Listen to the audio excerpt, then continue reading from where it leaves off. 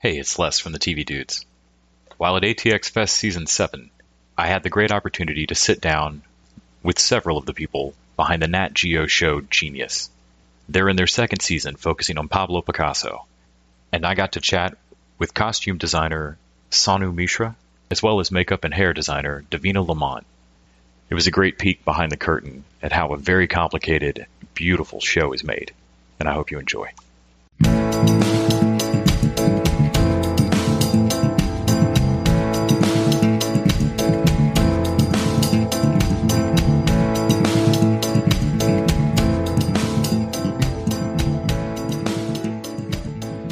I've only gotten to watch a few episodes of Picasso so far, but I'm loving it, particularly how well handled the time periods are, and knowing from other shows how easily that can get messy and go wrong. Were there particular concerns for the makeup and the costumes to make sure that you stayed delineated on those time periods when you go from Pablo Ruiz to Rich Picasso later? It was a very organic process because, again, we mapped out the important timelines, which is like when he was a young artist, when he he comes to Paris for the first time for the Universal Expo. Then when he lives in Bateau-Lavoir, so there was and then and so on as he moves on. As I was saying, he comes in. He starts out very simple, then he goes into this very fantastic.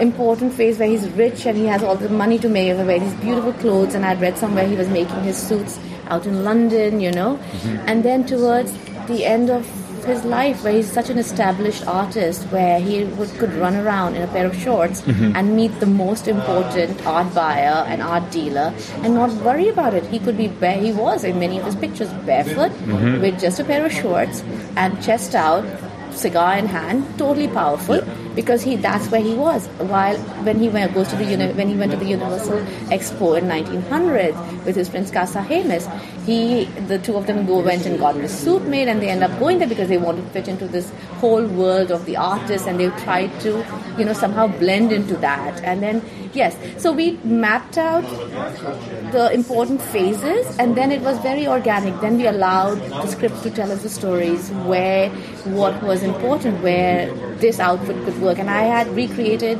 a few key outfits throughout, so we could see where he was at that moment. And the rest was, it came through almost... It was almost like creation, we'd go in and we'd see we needed these themes, and, and develop it as the scripts were developing. But we did mark out the key important moments, and then the clothes somehow started, because it's not just Picasso, it's also all the people around him. So we'd flip-flop, wouldn't we? We'd flip-flop between, one scene would start off in the 1900s, and then the very next scene would dive into the 1940s, and we'd keep flip-flopping, which is, it's crazy to kind of, be in that world, and you're kind of going, okay, so we need to, and it's obviously completely different. And so, therefore, and it was nearly on a daily basis, we would flip-flop between each period. And so, even for me, although we would try and hit the timelines of, the 1920s, 1930s, 1940s, with our crowd in particular, for me in makeup and hair, and as well as prosthetics, mine was the aging that we had to do. Yes. And so we'd have to constantly kind of look and see when we could develop, especially for Picasso, who went through a massive timeline, and where we could hit each and every mark, from when he went from the full comb over to then, and it was never really set, when did he actually start to shave the top of his hair off, and the amount of work that me and Antonio both kind of looked into research, we were like, well, it's kind of around about this period. And so as soon as we saw it in the script, then we knew that we could go into the next wig for him, and we ended up having like 4 different wigs for Antonio alone. And so the majority of the work for me not only did hit all the different looks of the time periods, but was basically aging. And we aged we had 17 characters in prosthetics alone, throughout the whole show, which was massive.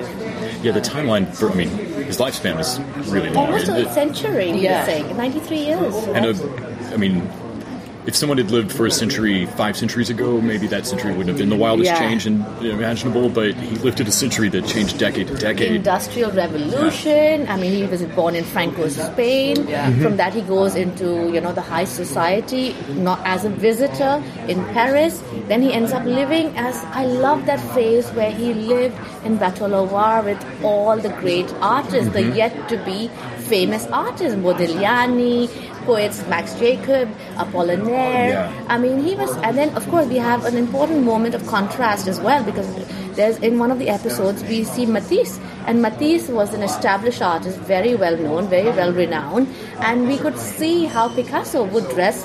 For me, in costumes, I loved that Picasso made a choice to dress like a workman. He looked like a miner because he'd wear these, overalls and trousers, and he did, his appearance was very masculine, but also he didn't care much. He had these trousers which I recreated with big patches in the front and the work jacket. And while Matisse dressed like a British gentleman, he had these tweed suits on, golden glasses, the smock was perfectly made in linen, and so Matisse would take the ugliness and transform it into beauty, while Picasso would take the beauty and transform it. Because I think there was, again, how do you see art? The whole thing about Picasso and our show is how do we see the world? We see it differently. Every person looks at life differently, and that's what's fascinating about looking at the world through an artist's mind. Well, it was also in the scripts, wasn't it? When Picasso as a young boy, all of his teachers in the art world were trying to get him to paint, pictures of the background and pictures of vistas, and he kept trying to change. So it was a great kind of element that they wrote into the script, and to kind of go, you can be anything you want, and to know that in the 1900s they were trying to change the world, and it's cool today. And growing up in a period of time coming off of the patronage system of art, and when he says in the first or second episode to his father, I want to be famous for painting what I want to paint, and that is absolutely absurd to say. You'll be paid to paint what the church would like you to paint, or what your patrons would like you to paint. It just reminded me of Caravaggio, because Caravaggio is a painter from Renaissance, and again he was one of those feisty ones, and he created the chiaroscuro and the dark and the light, and again he was always against the system, and he painted what he wanted. 500 years later, people still travel to Italy to go and look at a Caravaggio. Yes. You like him, you don't like him. Caravaggio killed a man over a tennis... Died on a beach out of prison, And he was a feisty guy, but he painted what he wanted. This is what I'm saying, is that sometimes there is a power behind these artists. You may like them, you may not like them, but look at the connection. It just struck me. And Picasso, he painted what he wanted. You like him, you don't like him. It's a very personal choice, and neither one is right or wrong. We are all it's very personal. Your love towards art, your love to anything, the way you look at life, it's all different perspectives. But there is no doubt that Picasso did change the art world. There is no doubt he went and took the great masters, he broke it down, he looked at it from different ways, the cubism, and so they explored, and they explored it fearlessly. They did not sit there and say, oh my God, we just want to become a millionaire. We're like, no, let's see what can we do with this. And to tell the stories of such great artists, and to see, for me in costume, it's amazing now that I go back and I look at it, how his life reflected on his clothes too, like when he went with Olga after his period in the Bateau Loire, he was going around, he was designing Parade, the ballet, he was hanging out with Olga, who was from the aristocracy. So his clothes changed. It became, he started dressing up to fit into the whole rich, influential world. Beautiful clothes, beautifully tailored things, cufflinks, rings. And then when he started becoming more and more famous in France, he could wear, stripes with bold color tops and, all kinds of prints, because he did not need to adhere to the society. So it's interesting how your success also can change your clothing. So I think I've gone off track, but anyway, it's also part of the whole story. We can learn so much from because we get to see him from the start to the finish, and in a long, over 90 years. So it's really quite interesting to see how a person develops, and I love the fact that they come in, and with the scripts in particular, and there's so many other fantastic artists that come into it. And I love the fact that they got Matisse, and I love the fact that there's poets and, you know, Apollinaire, and there's Max Jacobs, and you don't realise until you dive in. Like, I knew a little bit about Picasso, but I really did not know. I forget how many of these people were contemporaries and how much they were. This was not an academic exercise. They were engaged with the world and making this art purposely and not sheepishly. Bravo, exactly. Yeah. That's well said. That's exactly right. Yeah. I loved when the costume becomes I think it's in the first episode, when they first go to Paris, first or second episode, and they're getting their suits made, but they can't afford waistcoats. And there's a moment where the tailor shoots them a look of like, yeah, I can make the jacket button up. But you could tell that it's just like... and I love the little choices that inform character, because it's not about a suit. It's about the fact that he, at that moment, actually cares what someone else seeing him thinks. Yeah. And then jump into the timeline of an older Picasso who shouldn't have to care what anyone thinks anymore, but clearly he still does. It's still a costume. Oh, he wants to look like a working man. In fact, in one of the interviews I'd read where he had an Italian tailor making his clothes for him, this was later in the 50s and 60s, Michel Saponi, I think is the name of the tailor, his famous tailor, and he would tell Michel, he's like, Michel, he would say, make me something that gets noticed, but it might look absolutely nonchalant, but it was absolutely made to make an impact. I love that there's a repeating line throughout the show that he's just painting what he sees, which always struck me as funny, because when most of us were first introduced to Picasso, he looked so different than Renaissance painters, and looked so different than realism, that I grew up thinking the opposite about Picasso. They can't be painting what he sees. Those paintings look insane. Yeah. Yes. But the show does a wonderful job of walking you towards what he means by that. That he could paint Renaissance paintings when he was 6 or when he was 10. Absolutely. This is the beauty. He didn't need to keep doing this. Yeah. This is the beauty of our writers. Yeah. That is why everything that you've said in the last few minutes just enhances how important the writing team is. Because Davina and I can do our hair, makeup, and costumes, which is very important. But the writing helps us. If it was written in the script that he didn't have a waistcoat, and that's why we did it. But that is why Ken Biller and his entire Ralph Green and the entire team of the writers who are in LA, they're amazing, because it's again boils down to teamwork. Each person is carrying their load. The writer's doing the writing the best way they can. She's doing the best hair and makeup design. I'm doing as good as was a job I can do with costume, and that applies to everybody. So I think, thank you for pointing that out. But that goes a lot to the writers too. Also, everybody, like especially within my department, I tell my team every day, I give you a selection of colours, but we all paint differently. We want to get to this end result, but we all paint differently. And the same when I was talking to Antonio right at the start.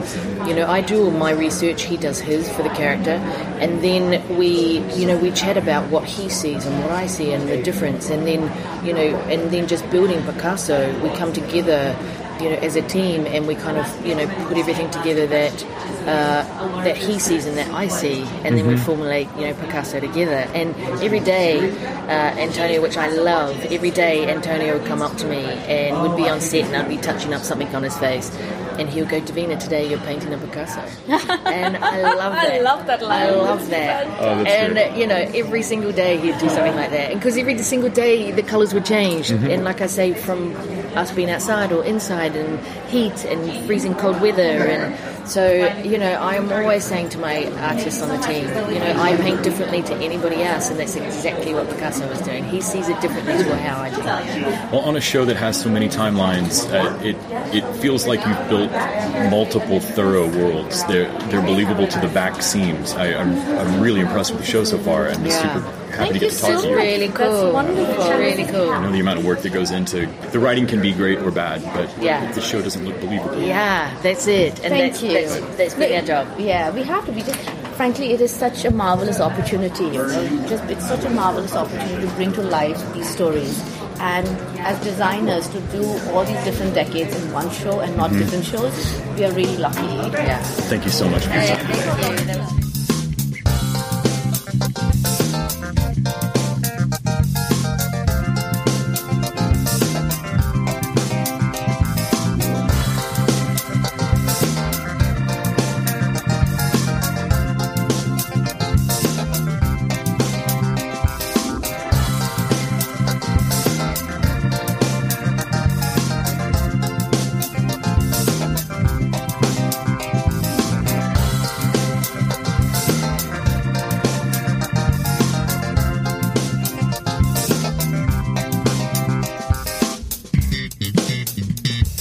The TV Dudes is an independently run podcast and a member of the Electric Sweater Podcast Network. We are exclusively listener-supported. If you'd like to help us out, go to patreon.com/tvdudes. You can like us on Facebook and Twitter at TV Dudes. All the music for our show is by our friend and original TV dude, Gregory J. Amani Smith. To find out more about us, go to thetvdudes.com and electricsweater.com. I'm Grant Davis. Thanks for listening.